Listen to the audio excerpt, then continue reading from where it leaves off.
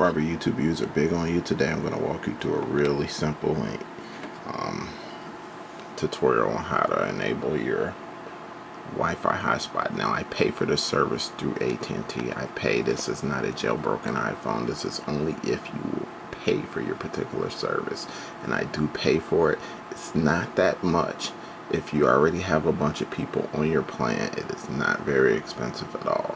So that could save you some hassle from jailbreaking your iPhone and trying to figure it all out. Really consider just paying for it. If you have enough people on your plan, choose a nice plan and you will be alright. It will not be that expensive. So I'm gonna go ahead and hit settings, and in settings, all you do once you get into settings is you see personal hotspot here. Okay, and once in personal hotspot, you go in there and you turn it on.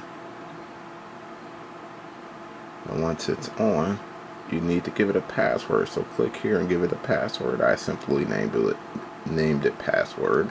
In here it tells you the different ways you can connect. Very simple. Doesn't get any easier than this here. Very simple. That's one reason I like iPhone. It's very simple. You don't have to do a whole lot to get certain things to work. So I'm gonna go ahead and back out, and my personal hotspot is enabled.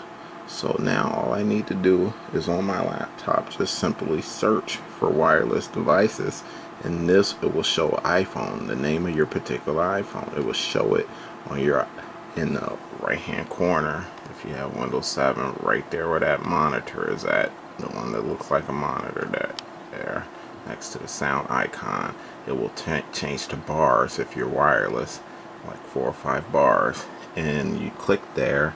Once you click there, select your iPhone, and once your iPhone has been selected and you type in your password, which is password for mine, then it's simple. It will light up blue across here. It will just light up blue.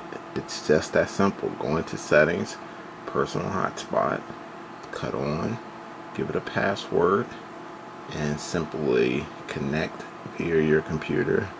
It will show your particular name of your iPhone. Connect, type in password, and you are good to go. That's how you do it wirelessly, or you could just simply plug in your dock cord down here at the bottom to your computer and connect via USB. Alright, this is Robert, YouTube user, big on you. Thanks for watching. If I missed something or didn't cover anything, someone on the board, please help others as they post questions. I truly appreciate it. Once again, this is Robert, YouTube user, big on you. Thanks for watching. Please like, please subscribe. That's how I keep these videos coming.